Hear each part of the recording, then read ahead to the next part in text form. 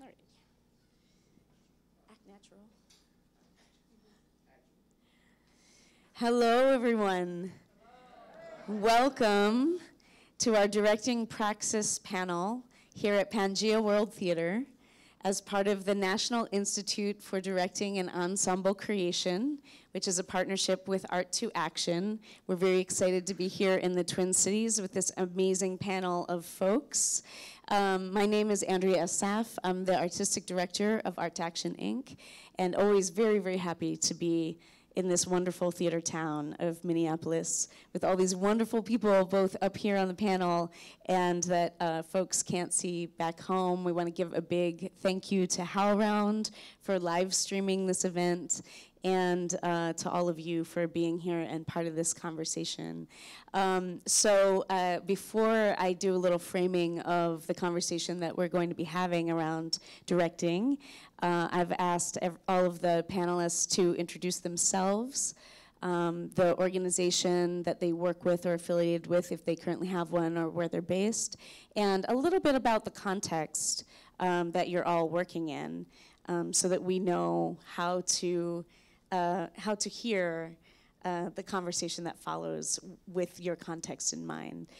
So it's a great honor to first pass the mic to Lou Bellamy. Thank you. My name is Lou Bellamy. I am founder and artistic director emeritus of Penumbra Theater Company in St. Paul, Minnesota. Our reason for being, if you will, is to explore the human condition using the African American culture and lens as a context through which to understand humanness. The belief, of course, is that anyone who is willing to look at themselves and their own culture will always come to the same universal. But we're not used to seeing it through that African American lens. And when I began that theater 40-some years ago, there was no one telling those kinds of stories in Minnesota. So we elected to provide sort of a safe space where those stories could be explored. We view ourselves as a professional theater inside of a community.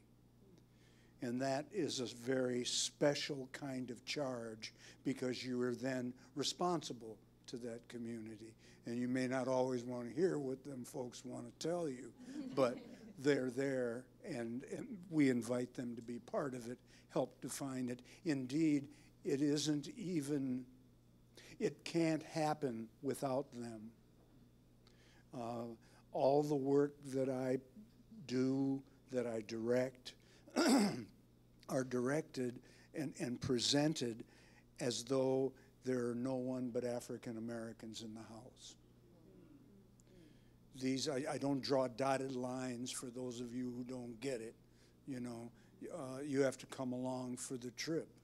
Just like we've all, in this dominant society, been placed in situations where we're unfamiliar with the language, with the mores, with the tropes that they're using. So we have to lean into them. Well, I wanted a place where it was safe to push that language, that culture, that experience as far as we could push it in all directions. And it's still there, the space. My daughter's holding the rubber band open, letting people in, but it's still there, and that's it. Thank you. Okay.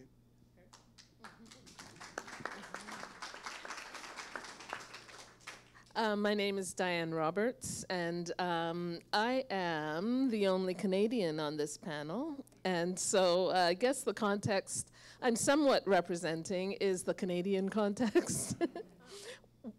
Excuse me, where racism, see, I choked on this, where racism doesn't exist. Everybody's really nice, and we all travel with the Mounties. No, I mean, the context is very similar but quite different. And it's within this context where this denial of racism or this sort of lack of acknowledgement of racism and colonization and the roots of colonization sort of drew me to the process that I'm representing, or the project I'm representing. I've run a number of different companies in 3 different cities across Canada, and right now I developed a process called the Arrivals Legacy Project, which embraces the idea of belonging, or the need to belong, the desire to belong, embraces that as an aesthetic process, as not a lack of, like, I don't belong, but this sense of belonging, or this reaching to belong, is actually an aesthetic practice, can be an aesthetic practice. So in the Arrivals Legacy Project, we draw on ancestry as a jump-off point for artistic creation.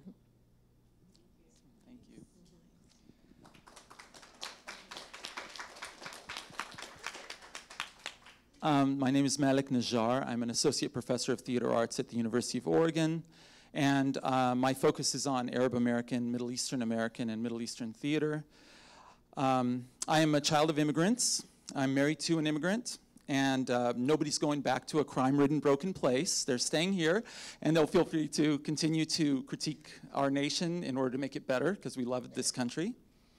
My work focuses on the plays written by Arabs and Arab Americans and Middle Easterners who come from the diaspora and are writing about very difficult lives that they may have conflicts and wars throughout the Middle East, what we generally call, the Middle Eastern countries. And I teach classes in that vein as well. I've created an Arab American theater class, Middle Eastern theater class, classes about artists who are exiled from their countries from all over the world. So I feel that I'm a scholar practitioner. So I direct plays, and I also teach plays.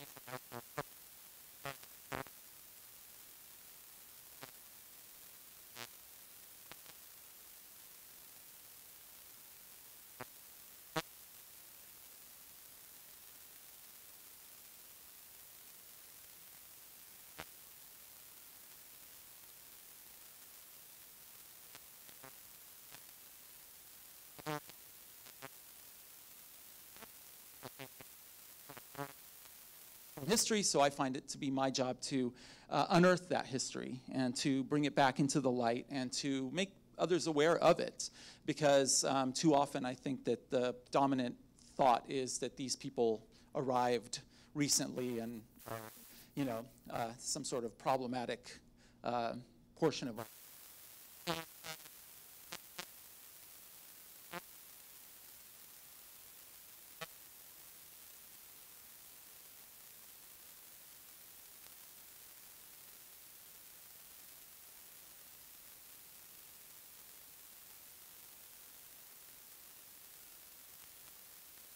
Hi, everybody. My name is Diane Rodriguez, and I come from the land of California. My mother and father were both farm workers. My mother worked the migrant trail from Indio, California, all the way to Gilroy, California. They picked garlic and celery and strawberries and apricots. I joined some of the theater companies.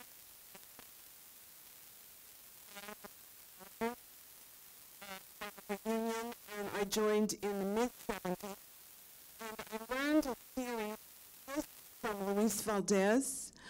I studied there for 11 years at a moment when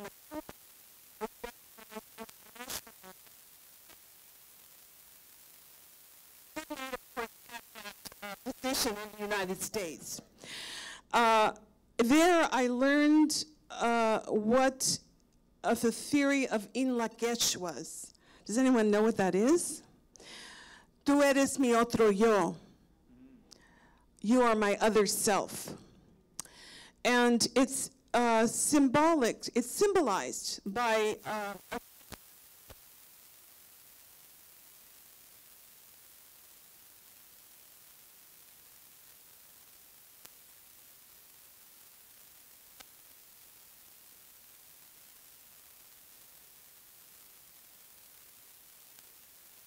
So I have always been at the center of my community and my practice, always years. They have supported me. They are my family.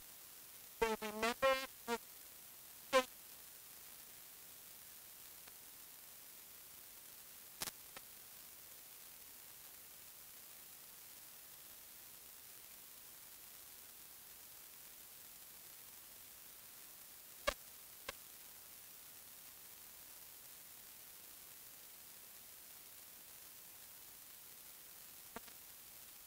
started another theater company called Latins Anonymous.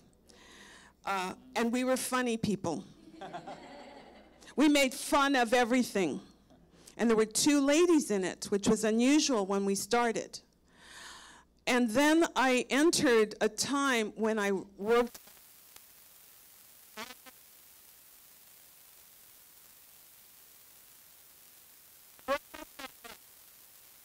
director of the Latino Theater Initiative for 10 years with Luis Alfaro. And we developed Latino plays and Latino audiences. And that ended with a new artistic director. I worked for the, one of the founding godfathers of the regional theater, Gordon Davidson. And then I transitioned into working for Michael Ritchie. And I was itching because plays for me were starting not to service my community as much as I thought. And I really wanted to commission and develop the work of ensemble theaters, both here in the United States and internationally. And I wanted to work with people where the sole vision was not the sole vision of a playwright, but it was people that were involved in a rehearsal room and making a work together. So I received a large funding, and for the next 10 years, that changed my life. Traveled all over the world, went to various festivals across the country and in Europe.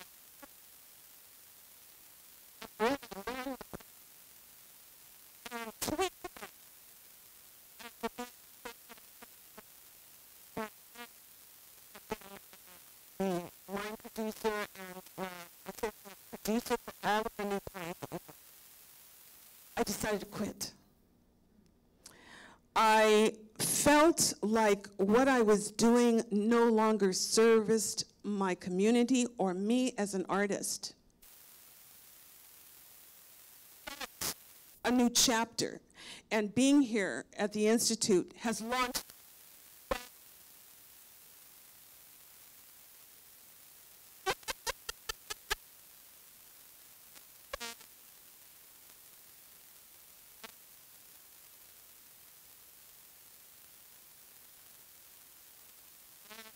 I was on the board for 8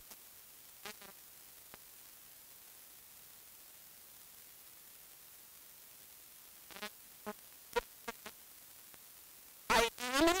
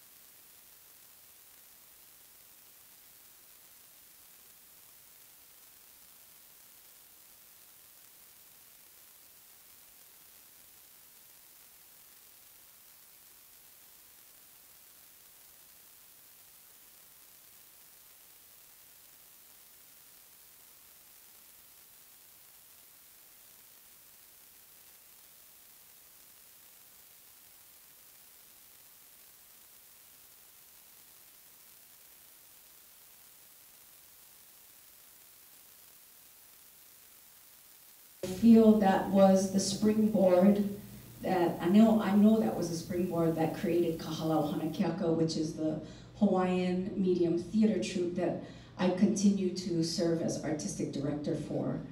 I'm also associated with the University of Hawaii at Manoa in the Department of Theater and Dance. I run the Hawaiian Theater Program. We're a brand new program. I think 2014 we got approval to actually create the program, so we're quite new. We've had our inaugural production. I've had the inaugural MFA candidate come through and graduate and do her production. So we have one MFA in Hawaiian theater rolling in the earth now. Yeah. And we have 2 more in the program right now. I also have the opportunity to work with our playwriting students in our program, and so through the university and through community effort, we are just trying to create space for our voices to be heard because they're very much underrepresented. Okay, mahalo.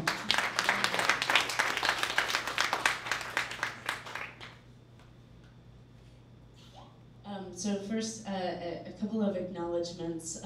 Thank you, Haile ōpua, for acknowledging where we are, which I would also like to join you in acknowledging that we are on the ancestral lands of the Dakota people and the Ojibwe people, and thank you for acknowledging that in your opening. And at Pangea World Theater and Art to Action, we have a commitment to always stating that because we should never ever forget. I also want to acknowledge for those who are following via live stream that we've been having a little bit of sound challenges, so please stay with us.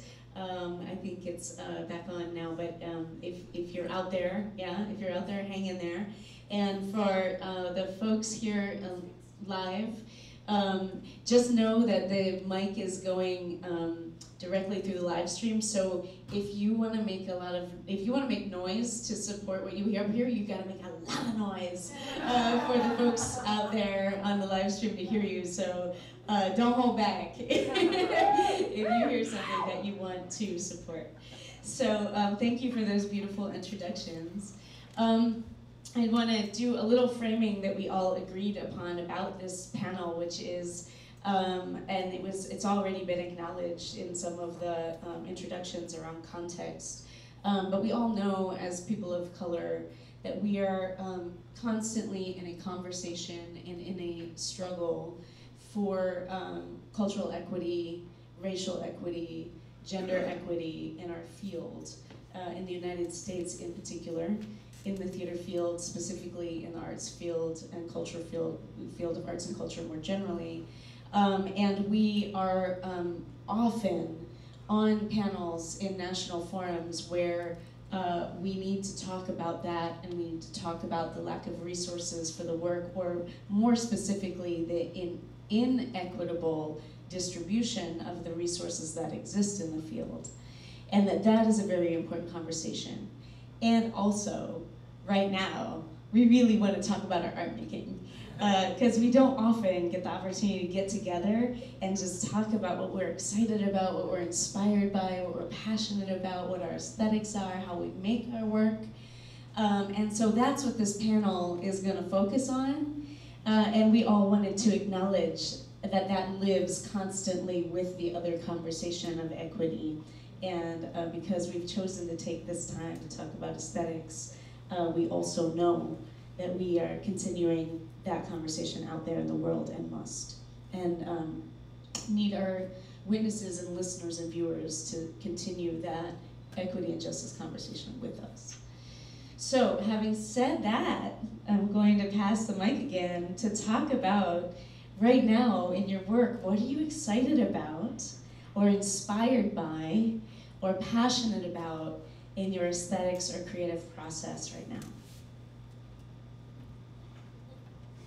Well, there's so much to say. Yeah. And I'm loath I'm afraid that I may miss something. The important thing is that, for me at least, is that it starts with a cultural expression of who I am. we do ensemble theater. That's what I do. A lot of people talk about ensemble theater. I think I really do it. And so quite often, now I direct at major regionals, but I'll go in and do a piece in this sort of respectful ensemble way, and people will say, you know, I thought I knew that play. I've seen that play 5, 6, 7 times, but I've never really seen it because I asked the people to talk. One of the things, I was raised by women, really strong women.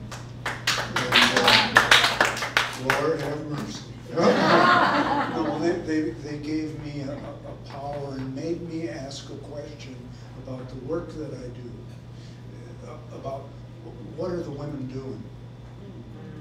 And when you ask that question, these texts live in a different kind of way. They become holistic. There's another answer to a seemingly simple question when you ask that. And it's stood me in good stead. I do the work, as I said, for African Americans. That doesn't mean that there isn't a worth in it for other folks. Am I talking? Is it, okay, I can keep on. I am, the community that I create work for is used to things being taken away from them. Anything that's good that rises to the top is sort of creamed off and taken for the larger society. Marx talked about it when he talked about objects picking up monetary worth as they move toward the periphery of the culture. Well, you know, I'm reminded of that all the time. I remember coming off stage a while ago. I don't act anymore, but coming off stage, and this old lady that I knew from the hood said to me, you know, she looked at me and she said, you know, you're good. And I started, you know, the old actor kicking, thank you, ma'am, thank you. And she said, no. And when her voice went there, I knew as a woman, I gotta look up now. No, you're really good. And I looked her in the eye, I said, thank you. And her next question was so telling for me. She said, why are you still here? Why are you still amongst us? Why are you in the community? As good as you are. It just broke, well, I'm gonna cry right now. It just broke my heart, you know. She's so used to that cycle. The good thing is that we've got an amount of creativity and a place to go to get some more, to keep on keeping on. You know, that we've got that. But that's the sort of the context out of which that word, the urge for the work, happens. It's been codified in large places by people who have come out of the company. August Wilson, you know, for instance. We've done a lot of that stuff, but it all comes from that urge of creating that work of, by, for. That's an easy one. The harder one is near. Yes. Near those people. And we're still doing it.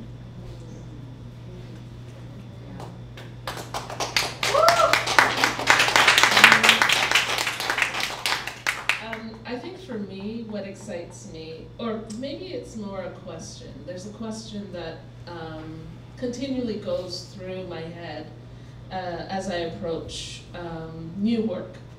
And it's this idea of how do we embody the stories we create and create the stories we embody.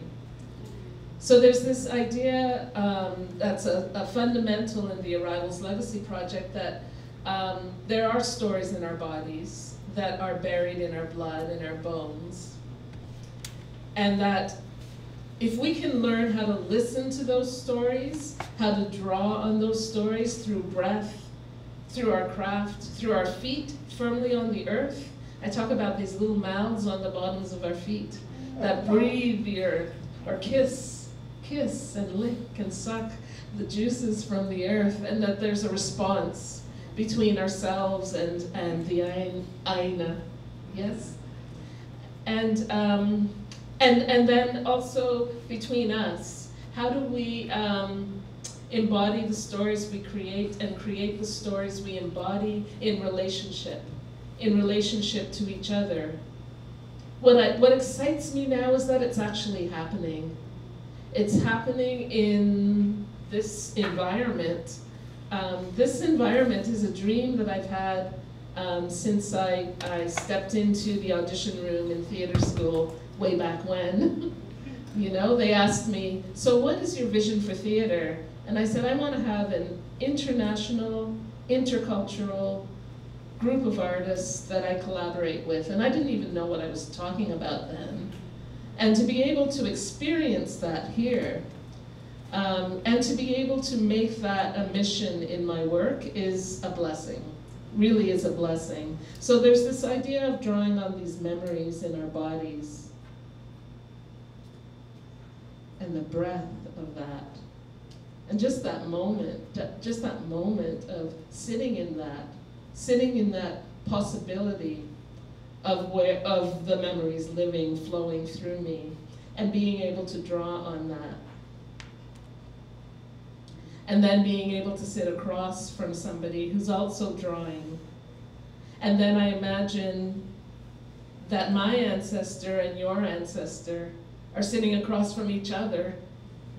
And then the ancestors of this land are sitting across from each other, witnessing the relationship building that's happening. So it's cyclical, it's multi-directional, and there's so many possibilities. And there's no reason why it shouldn't be there. You know, there's no reason. I think anything else for me is waste of time, a waste of time, you know? So that's what excites me right now.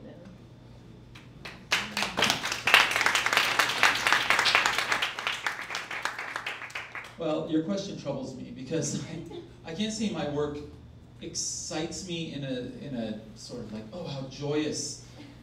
Because a lot of the work I do and focus on is the work of refugees and people coming from war-torn places.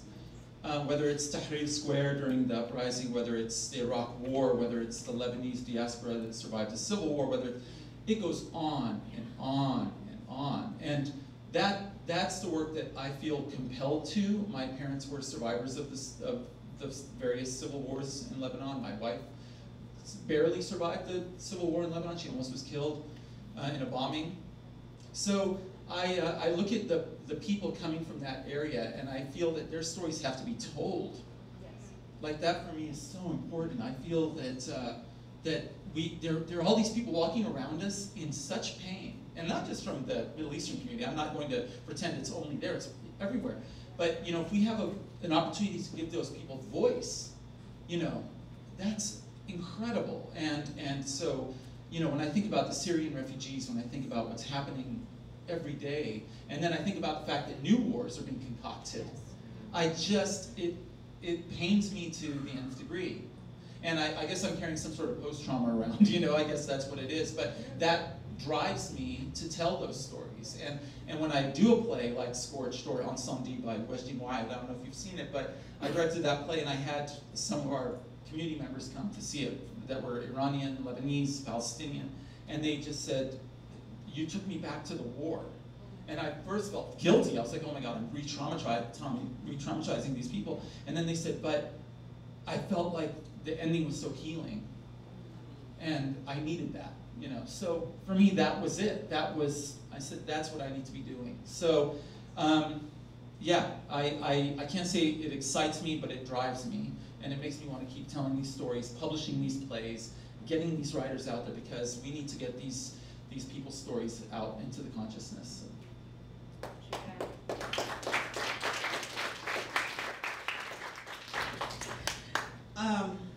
You know how people love Shakespeare? And artists always want to direct it or they want to act it. and they're kind of into a kind of mainstream positioning. And I've admitted many times in public, I just don't like Shakespeare. I don't get it. It's not part of my culture. And now, if someone invited me to direct it, I would do it because I want to get inside it. But generally, I find it the epitome of colonizing our communities. And so when I hear about a big theater trying to do an outdoor summer fete and they're centralizing their programming on doing Shakespeare, I'm like, wow, man, I reject it. And so, a few years ago, I convinced my theater to reach back and go back to San Juan Bautista, where the Teatro Campesino lays and lives and thrives, and to do a version of the Popol Vuh, the creation myth. Part 1. And we did it with a community from Boyle Heights.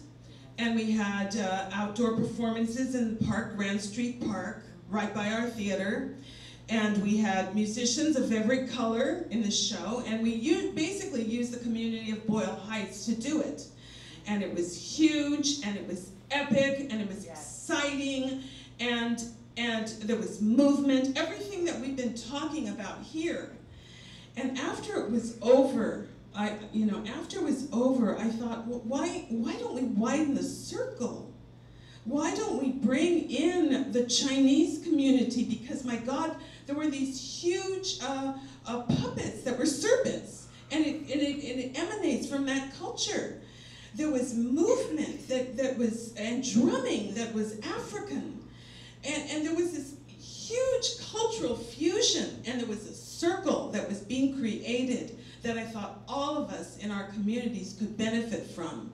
And the next time I do something like that, an outdoor show in which I figure how to monetize it, because that's really how we get our work out, is figuring out how to monetize it and make money on something that we find essential to our communities. And how we can lead and going, this is an alternative to Shakespeare. I understand how everyone wants to embrace Shakespeare. It's part of a culture. But there are alternatives, and I want to offer an alternative that is based in the new world, right? That is based on our own myths that we all understand. And that everyone shares in. I want to lead in that, right, through my aesthetic. So, and include everyone that lives in my community in that work. Share my work with them, my community, and my stories with them, and have them be in it. So.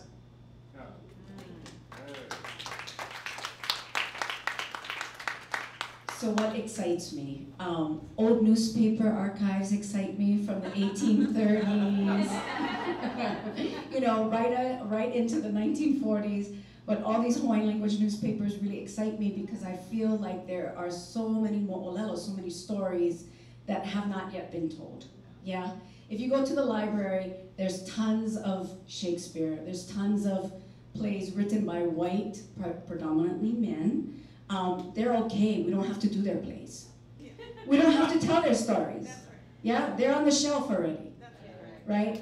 Our stories need to be told. So that excites me to have the opportunity to tell those stories, to create those stories, and kind of repurpose them for today. That really excites me. The thing that inspires me is all of our Keiki Olelo Hawaii, all of our young children who are speaking the language. That is what inspires me. And I think when I started to have children, it made me more conscious of the need for having theater, for having television, for having film, for even having books in the language. So that has been a driving force for me. And something that Mr. Lou said really stuck with me, and I just want to get it out there about being asked, why are you still here? For many years, people have asked me, why don't you go to America? Why don't you go to New York? Why don't you go? That's not my kuleana. That's not my responsibility. My responsibility is to stay home and tell our stories to our people and be able to articulate and inspire and lift up. And that's why, I mean, even though it's wonderful to go national, if you believe in the whole America thing, right? Because we kind of have issues with America. We do. You know, we still feel we're illegally occupied. So, you know, it's a wonderful thing to explore that. And I'm very grateful to be here and to make these connections. This is truthfully only the second time I've come to America, the continental US, for anything theater related. I've been here for weddings or, you know, whatever. My sister had a crazy idea of getting married in Las Vegas. And that took us to Vegas for the first time. That was exciting and wonderful. But truly to be involved in any kind of gathering to do with theater, this is the second time, and I'm very grateful. Both times have been wonderful. I've met amazing artists and people who continue to inspire. So yeah, those are my two little things. Mahalo.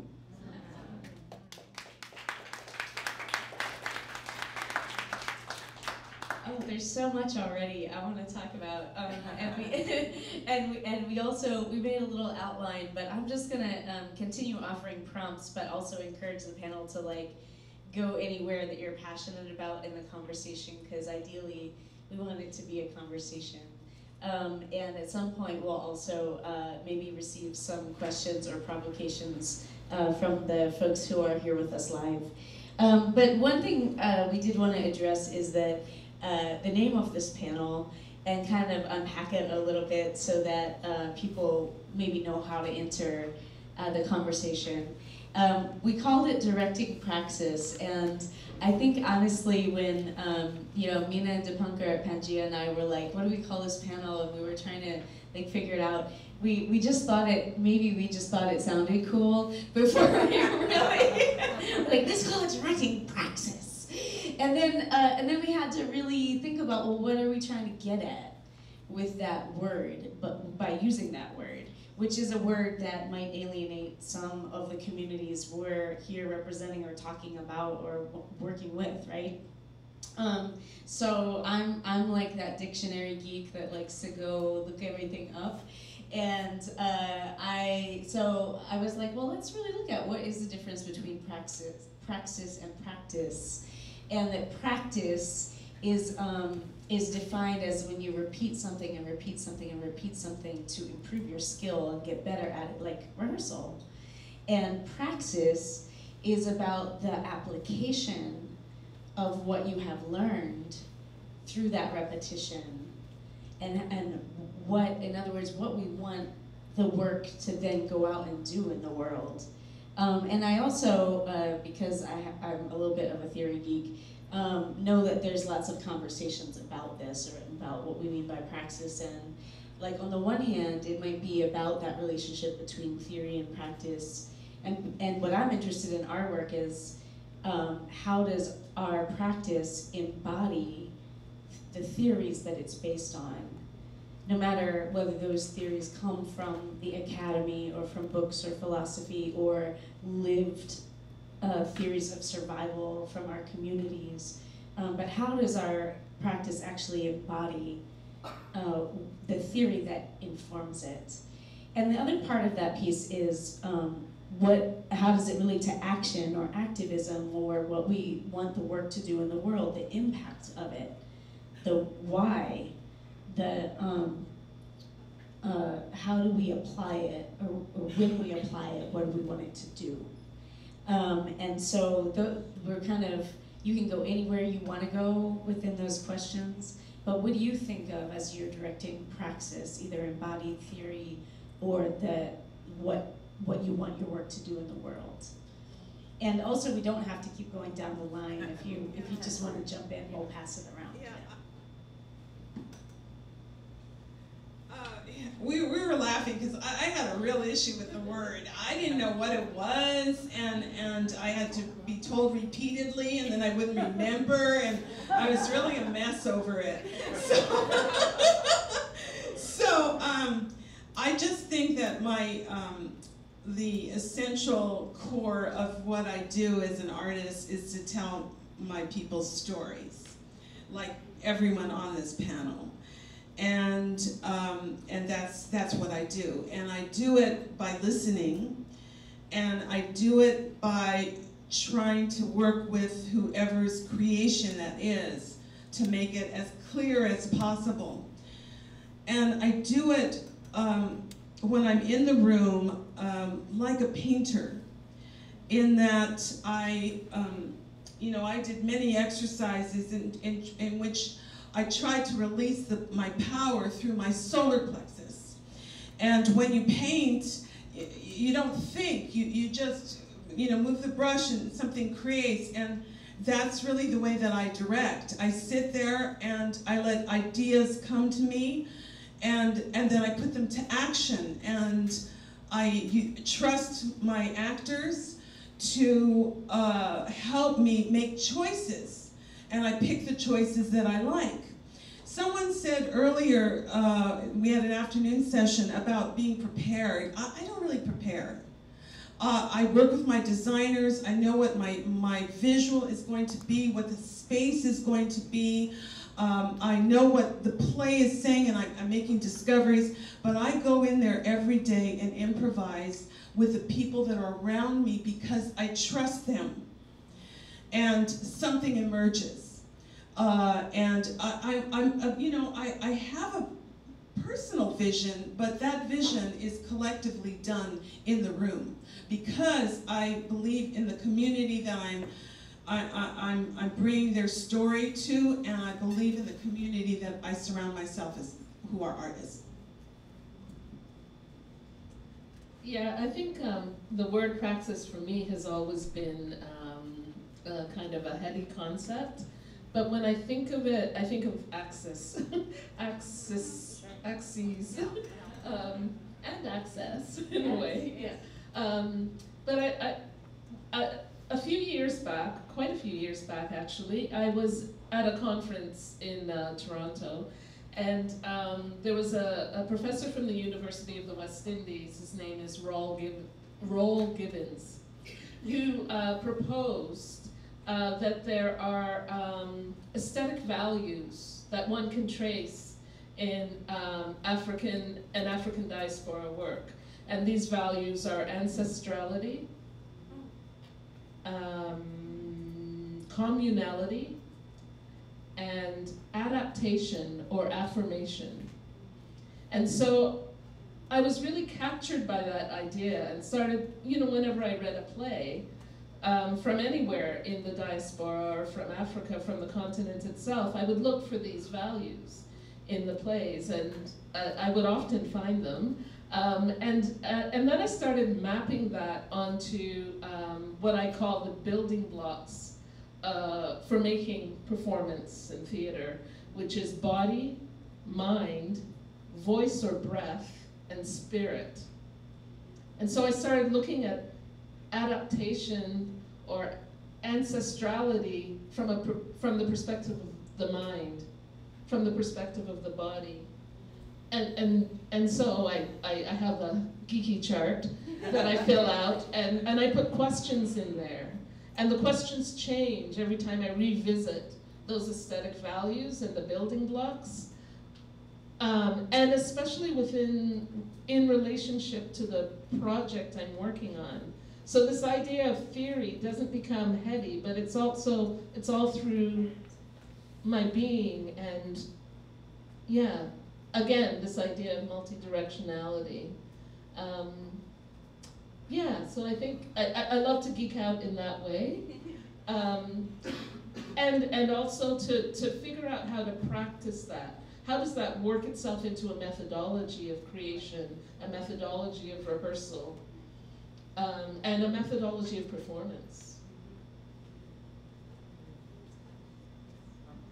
you know, we talk about decolonizing space, and so we also, I think, decolonize theater in general. I think back that, you know, performance has been in the Middle East for thousands of years, but just when Napoleon shows up and throws a proscenium arch, we have to start standing up in front of an audience, you know, under a proscenium. So what I try to do is I try to go back and think about what was there before Napoleon showed up and, you know, terrorized all the people, and stole from them. But, you know, I think about the halakha form, I talk about the hakaweti form, I try to study all of these forms in an attempt to kind of get back to basics and think about how can I reapply that now? Because if there is a sort of common spirit that has connected us through the ages, maybe we're still informed by that spirit, and can we not get back to that spirit, and what can it tell us about plays even written in 2019, right? I mean, I think there's something very powerful there, and so that's for me what I try to do with my praxis is I try to learn about these different forms, study these different forms, and then find ways to really embody them in the plays, whether it's physically, through design elements, through the way I direct the play, the staging, all of the above. And there's so many deep traditions in the Middle East. I mean, I'm doing a play about a Maronite tradition. I mean, that's such a deep, beautiful Christian tradition. I've done plays about ancient Islamic forms and others. So I think that for me is where praxis comes in, is learning as much as I can about this culture and then finding direct ways of re-embodying, restaging, and re-signifying all of those new works with that ancient knowledge. So hearing you say that made me think of one of my influences, which is Ngugi wa Thiong'o. And moving the center, that's what it's all about. It's about realigning and shifting that paradigm. And for us, it's going back to looking at our forms in, you know, from time immemorial, where we had performance and drawing from that. And the other thing from Ngugi is his, you know, statement that when we choose our language, we assume our audience. So when we are writing in Olelo Hawaii, we are doing that for our Olelo Hawaii community. Other folks can come along. We want the allies, right? We want everybody to, if everybody could speak Hawaiian, that would be amazing, right? But it is definitely for that primary reason that, you know, the raising of the language and the serving of our community. Takirua in Aotearoa, their work has also influenced our praxis, you know, how we approach things, trying to get out into the community with our work as well. And then I would even mention Thompson Highway. You know, when I first read Red Sisters, I went, oh, yes, these are the stories we need to be telling, you know, and being introduced to, you know, Spider-Woman theater, that's another thing. When I was, you know, a graduate student, I was introduced to that material and the methodology, and that inspired me as well. You know, and it also what it did was it validated that we were making the right choices. Yeah, to stay in our culture. And then applying, for us, there's 4 things. There's our mo'olelo, our stories. And story and history, you know, there's fantastical things in our stories as well. So we don't have nonfiction and fiction, right? It's all involved, yeah. And then our ku'auhau, which is our genealogical connection to this material. Then we have our hanano'eau, which are our various forms of performing arts. And then Olelo Hawaii. Those 4 things are our pillars. They're our kukulu of everything that we do. And when we have those 4, we have a strong story to tell. Mahalo.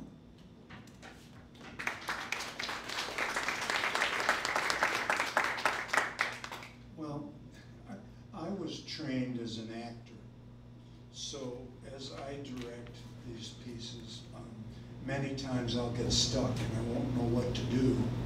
And then I go and stand on that spot that the actor's standing on, and suddenly I know, because that activates all my stuff.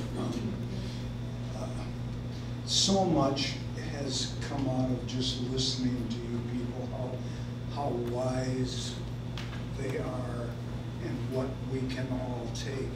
One of the things, the yokes we all struggle under is that post-colonial legacy that separated us and diced us up.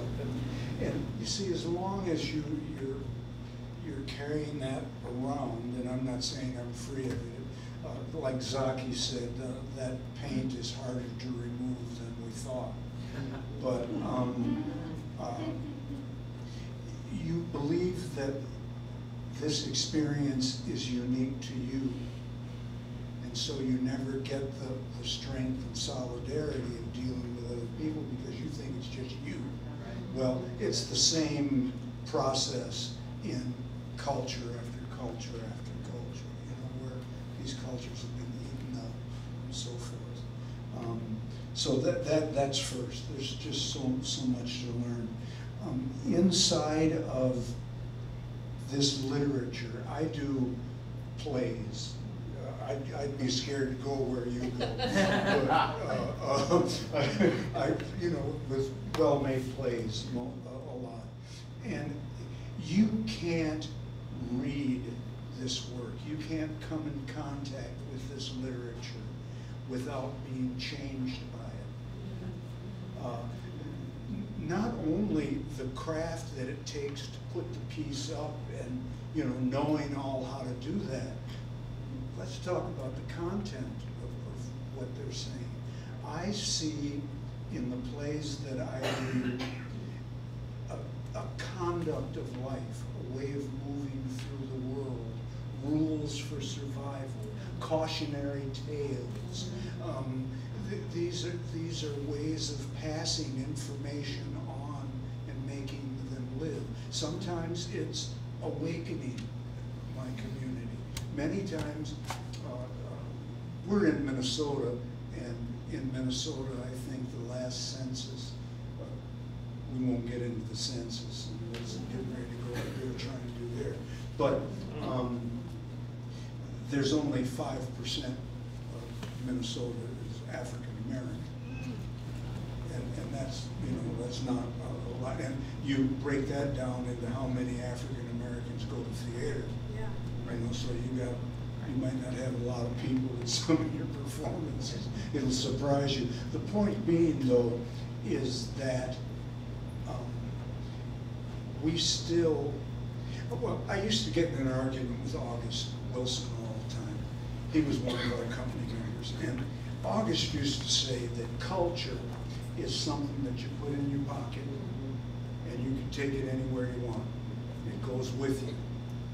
I said, no, man, culture is in the ground. It's in the dirt. That's where my grandfather was. And, you know, all these are arguments that we can go on about. But I know that the practice of bringing these things to life changes you.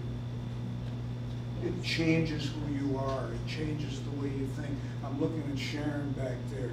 You see in her, I'm never the same since we did that play. You know what was the name of the play? Conflama. Yes, Conflama.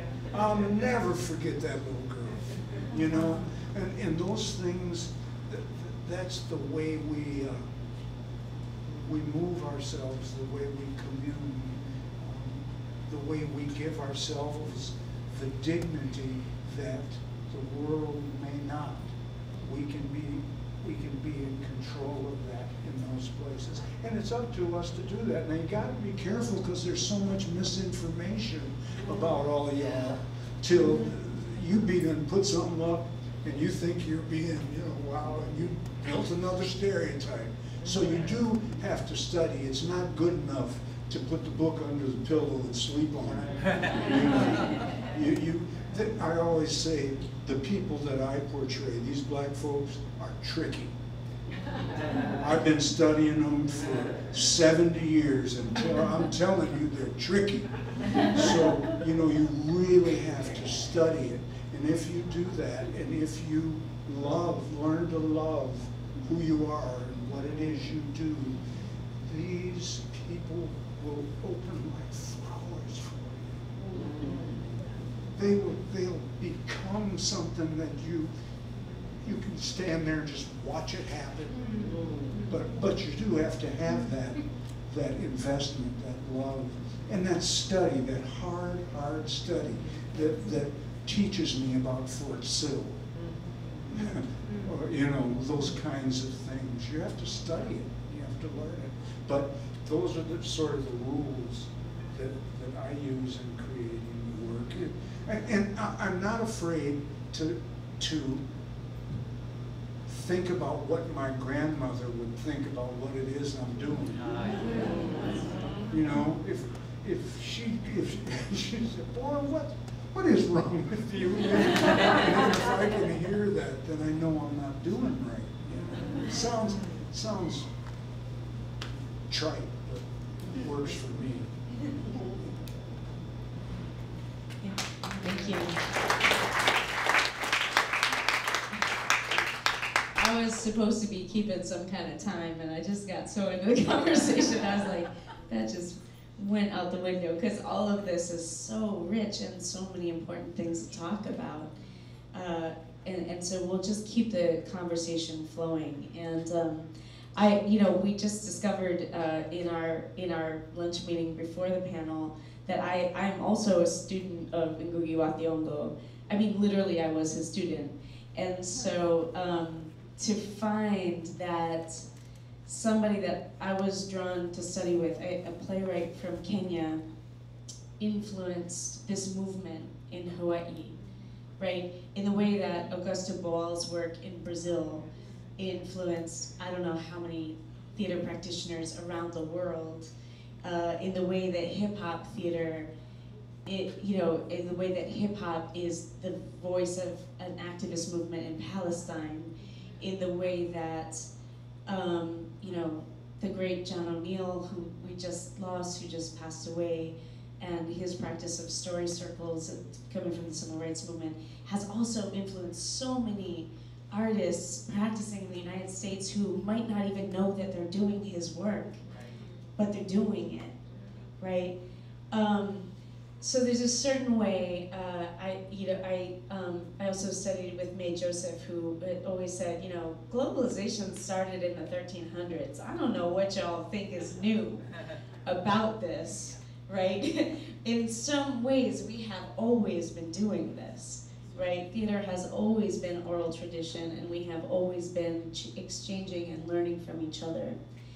And yet here we are, in this moment in 2019 in Minneapolis, Minnesota, in this institute where we have brought together this extremely intentionally diverse group of artists to see what we can learn from each other.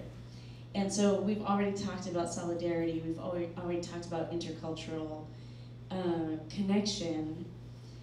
And even though it's like core to what we do, it's also hard. It's also full of challenges. It's full of moments that don't always go so well, and where we have to do that hard learning, yeah? And so that's another thing that we were talking about as we were preparing for this is, how do we work across contexts, across cultures, across collaborating across contexts when maybe we have so much learning still to do about each other's histories and struggles, and what are we learning in this time together about how to do that better?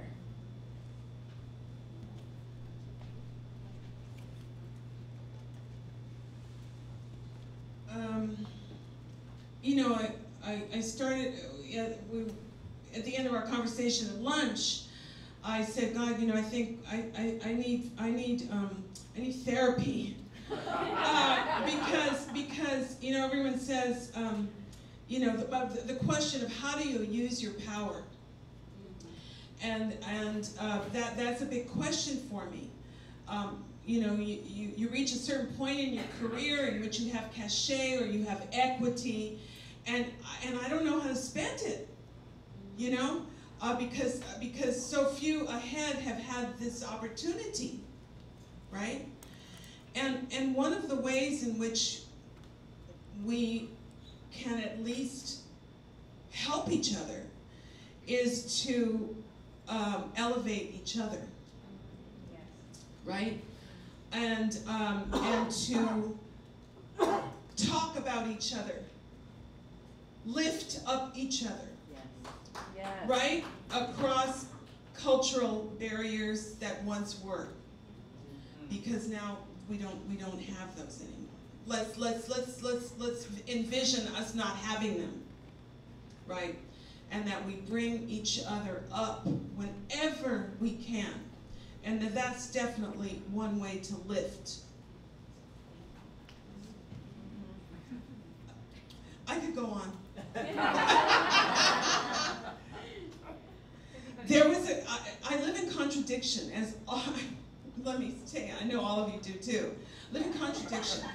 So I worked at this regional theater, which is an amazing theater, done a lot of great work, and I always felt like an outsider, right? But I think I practiced that. I think really in the end, I wanted to be an outsider, and I would push and I would pull and I would argue and I would challenge the status quo, because kind of that's what I was. You know, that's the community I came from, and that's what we did. And I never said, oh, I belong here. I never said that. So 25 years later, I'm saying at my retirement, which is, I never uttered that word. I don't know where they got that. Rewire maybe, but never retire. And right. And so I said, you know, I felt like an outsider for nearly 25 years. That's weird. But I claim that I'm an American artist. I claim that. I am a U.S. artist. And if you won't move over, you know, for my butt to sit down in this chair, I will push you over. Because I do think that we have to claim our space. And even now, I am trying to challenge form. Hey, you know, I love the well-made play, and if Lou Bellamy is going to be directing a well-made play, I'm going to go see it. If Lou, I may not like Shakespeare, but if Lou Bellamy's going to play King Lear, I'm there, right? But I don't need to do that work. I don't need to, because I don't love that work. I'm not passionate about that work. So I'm trying to figure out how to challenge our forms. So I've and many people in ensembles have been doing this, but I say, hey, there's three of us creating a play. You're the production designer, I'm the direction designer, and she's the script designer. And we're gonna make a work together. And I pitched this concept with a story and all to a major theater. And we went back and forth as to how we could make this work within their form. They're a university-based repertory company. And it was interesting that they took it on. So all I'm saying is that there is power in challenge. And when you claim, I'm an American artist, and make room for me, it's interesting what happens. It is.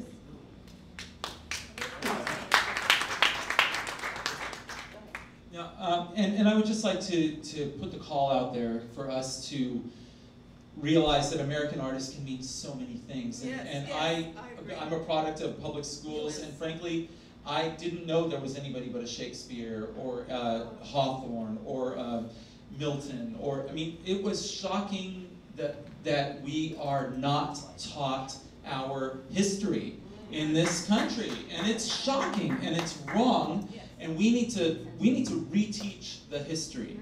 There's Latinx history that needs to be taught, and I know that's a fraught term, but I know. There's Asian American history, African American history, Arab American history. There is Native American, you name it. Yeah, call it out. There you go. Native Indigenous First Peoples. That's right. That's right. Yeah, I grew up in New Mexico. Did I read a single work by a Native American writer? And there were plenty. And there were plenty. And there are plenty. So this is a problem. And so I would just like to call all of you as artists to also become activists in that way, to change the landscape of what is being read in our schools, so our young people can grow up knowing that you can be a hyphenated artist. You're still an American artist, but you can be hyphenated and be proud of your particular community while still honoring other communities. And that's something I feel is such a detriment in our society. There's a quote that I love from Amilcar Cabral that is, if I remember it, ma'am, let's see.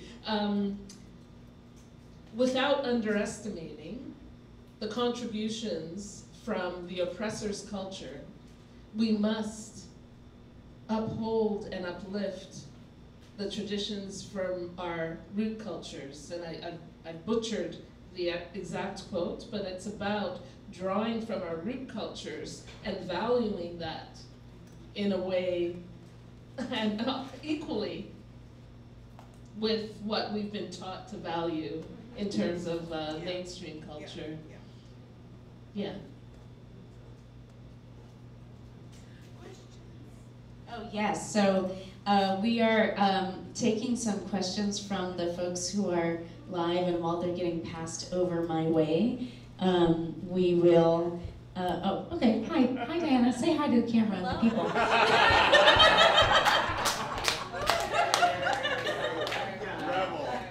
Awesome cameo appearance from Diana Negron. So we have about 20 minutes to keep talking and to take some of these questions. And I also just want to say, just because it had been kind of recently, and I have to, so it is interesting to me how folks of color get hyphenated and white folks get normalized, right? Yes. So I am just offering that we develop the practice of saying European American or Euro American when that's what we mean. Yeah, Euro American, because there shouldn't be this kind of normalization of language, right? We are all hyphenated, and Native American folks shouldn't be hyphenated at all, because that's ridiculous. And to also remember that when we say American, we mean all of the Americas, and that this is just a place that had the audacity to call itself the United States of America. So, okay, question number 1. Very exciting. Is hope a relationship between healing and your work? And if so, can you talk about how you have experienced it? Is hope the relationship between healing and your work? And can you talk about how you have experienced that? Andrea? Yes. My question, sorry, my handwriting's bad. Oh. Is there a relationship? Oh, is there a relationship? Is there a relationship, much more general, is there a relationship between healing and your work, and how have you experienced that? Although I kind of like the hope question as well, so feel free to answer any of the above. I'm going to pass it to Haili first.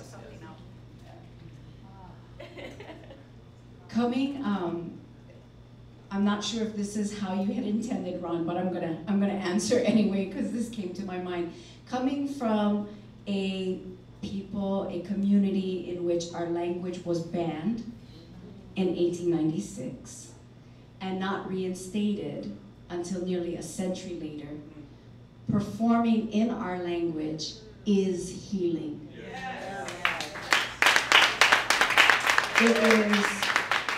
It is a political move, right?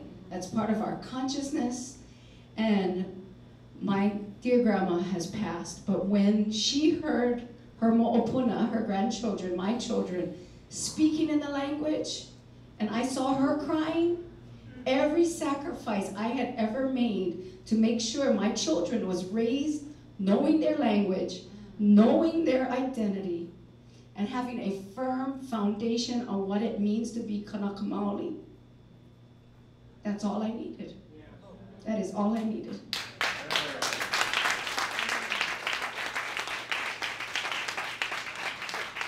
Yeah, I would say that the Arrivals work is also healing work in the sense that many of the people that come to the work don't have their root culture. They don't know, including myself. I don't know, I don't have it really in a hard kind of documented way where my people come from. So what do I work from? I have to work from what is in my body, what travels through my body, and that is healing. And the people that I work with, it's most definitely healing. It's healing in the practice. It's healing in their lives just because they've reported it to me, and I think it's healing in the community as well.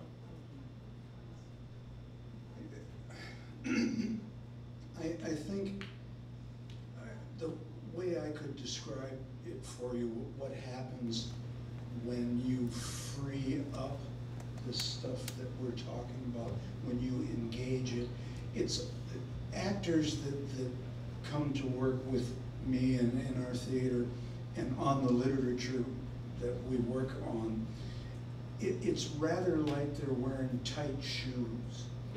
Do you know what I mean? They're in there, and now they've got all the craft, they can do all the stuff. You ask them to do something, and often they will show you the pain of it, because that's what they've been asked for in many other circumstances to give. I will ask them, well, I know it hurts, yeah, but what you gonna do? Let me see you think about it. And it's as though you take off those tight shoes and those feet just start to breathe, and things begin to happen in a different kind of way. I don't know any other way to describe it, but it feeds itself, and the more of it you do, the more happens. And I found it to be so. We did, when the National Endowment for Theater sponsored a national tour in the United States, they sponsored a tour that the Guthrie did of Othello. I know one of our company members played Othello, but so we at the same time toured the first Native American play to tour the United States. We weren't funded. We found the money to do it. Played by Bill Yellowrobe, called Grandchildren of the Buffalo Soldiers. And we toured this piece at reservations and where people are. Many of them had never seen a drum on stage. Or it was, well, I can't explain it. I tried, but that way that his play and art allowed us to approach another culture and watch the way those wounds are opened and healed and not left gaping, but spoken about and so forth. It was truly miraculous. I don't know. Art does something we don't get all of, you know. We can intellectualize it, but something else happens, you know. And I'm done.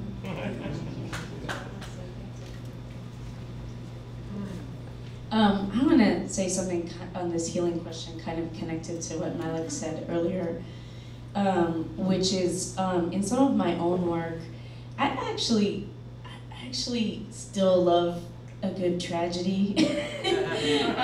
You know, and it doesn't have to be a Shakespearean one, but I was drawn to theater because of drama first, right? And then I think about why is that, and why do I need that space? And when I think about my own work, sometimes I think that sometimes we need places to mourn, to publicly mourn together, because we're not allowed to, or we're not safe to, right, in the political context that we live in right now. Like, can you imagine in the United States if a bunch of Arabs just got together and decided to wail in the street? No, I don't think we'd feel very safe doing that. Right? But we can in theater, we can mourn. And then we can also laugh and dance and play music. But if we don't have that space, we can't heal, right?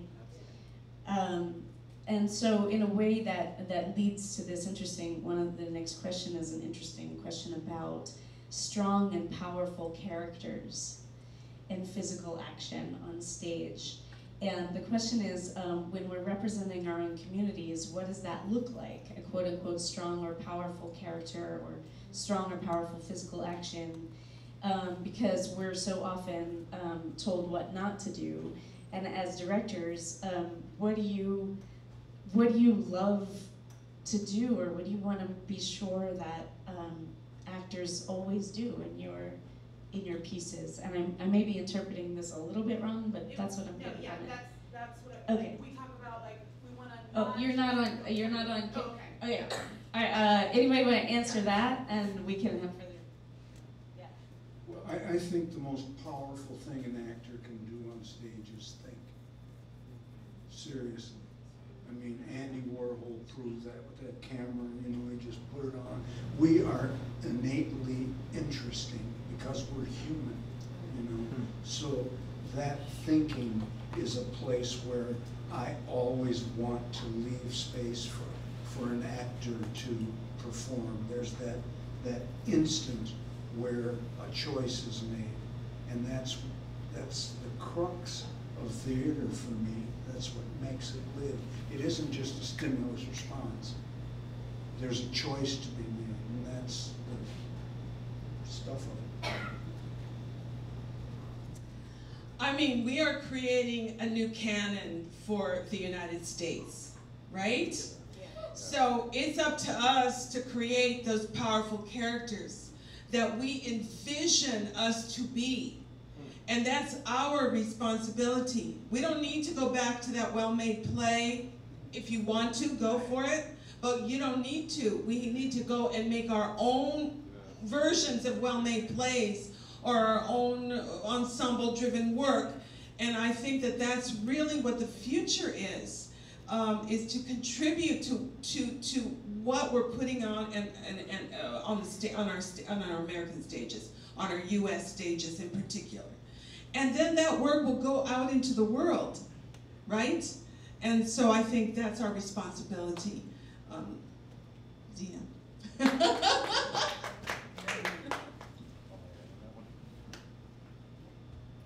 All right, so here's another question to Lou and Haili, ōpua, and anybody can answer as well.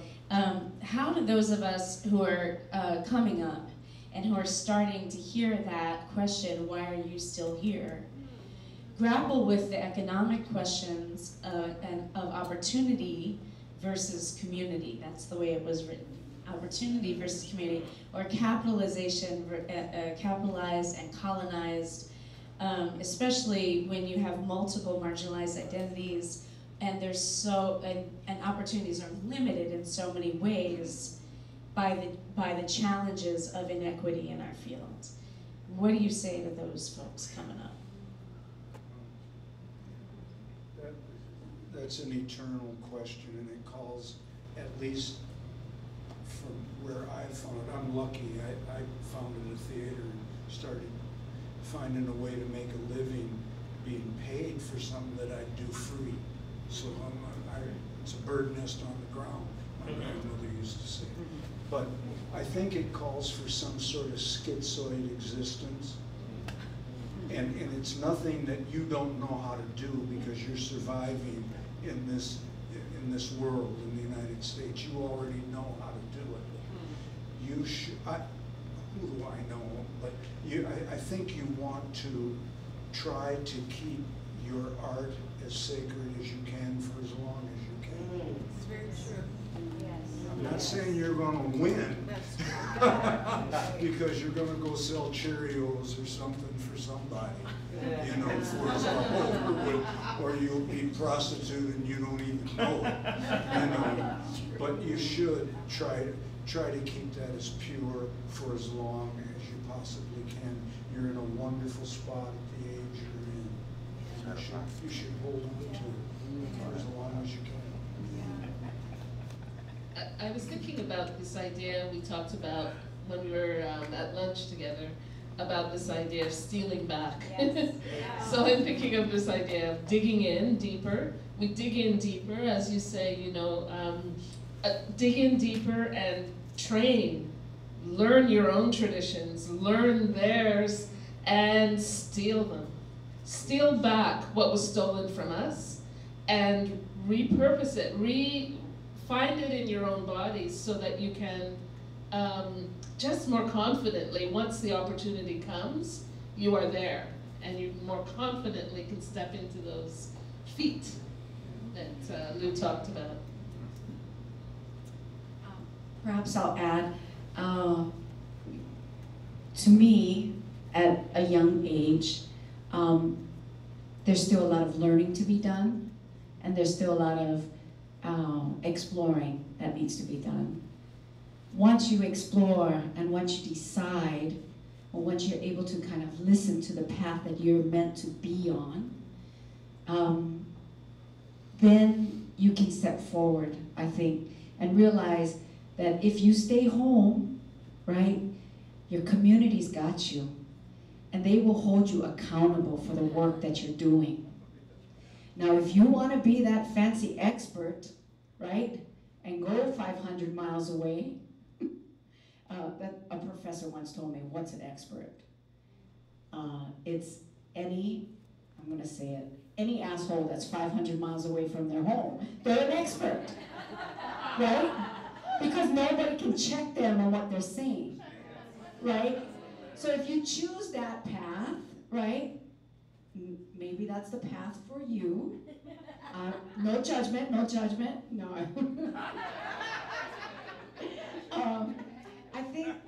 I think staying home has benefits, and if you stay home, you might have to diversify. I'm very grateful to have the teaching gig that I have, you know, to be, and I call it a gig, that's probably demeaning, but to be a professor, it's a gig, right? You know, we perform in front of class every day. But I think being able to, I feel like I have a dream job. Being able to teach and grow new artists and new voices, nurture new voices, and then still through our theater company, be doing the important work for the community. It's a dream scenario. So I think find what you love, and then allow yourself to recognize what we call ho'elona, or the signs. Recognize those signs of where you're supposed to be and what your purpose, your function, and your kuleana, or responsibility is. Mahalo. Joseph Campbell said, the minute you take somebody else's path, it's not your path. So just forge your own path. And if that means staying where you are and digging deep into your community, do that thing. Because that's probably going to be the source of your power. I mean, the more you chase down somebody else's life, the less you're probably going to find it. That's what I've noticed in my few years here. You know, the other thing is, we don't recognize our own power enough. And you would understand this, what August Wilson says, I'm standing in my grandfather's shoes. In other words, you know, his grandfather walked as far as he could and he's put those shoes on. That's what you bring with you. You got stuff, but we don't always recognize that we have it. You know? We just don't. And it's our job as people who are supposedly in the know to let you know all you got, the fire you got, before you go to some finishing school and they take it away from you. You know, when you get in there and they say, cross over there and don't hold your crotch like that? Why you gotta walk like that? You know, those kinds of things. You have to understand the power of it. We are winding down on time. We have about 3 minutes left, at least for the live stream conversation, although the conversation here will definitely continue at the National Institute for Directing and Ensemble Creation. We didn't fully get to the last question, although it was very connected to what you all just said about advice for how to stay true to yourself in doing the work, and whether you get an opportunity that takes you off your path, or even you're working with a director or a collaborator or a producer that is trying to push the work in a direction that doesn't feel true. And what we hear you all saying is stay true to who you are, stay true to your path, stay true to the core of the work, the roots of the work, and hang on to that as long as you can. Thank you, Lou Bellamy, for that. Yeah. And so if folks at home or online want to continue to follow what we're doing here at the National Institute for Directing and Ensemble Creation, you can follow us on the Pangea website or social media, or Art to Action social media. We have hashtags, hashtag Directing Institute, which always amazes me that nobody claimed that hashtag before we did. Amazing. So yes, that's us, Directing Institute, and also NIDIC 2019, or Art to Action, or Pangea WT. So we hope you'll stay in the conversation and stay in the journey with us online. And I'm just going to pass the mic one more time for any last, and really a word or two, like just a word or two, because we got literally 2 minutes on the live stream. So just any last thought or blessing or wish or anything. Just gratitude, that's all. Yeah. Really, gratitude. Yeah, I'm grateful to be among my tribe here. Thank you so much. Yeah, and I love your generosity with time. Thank you. Mahalo nui. Thank you all.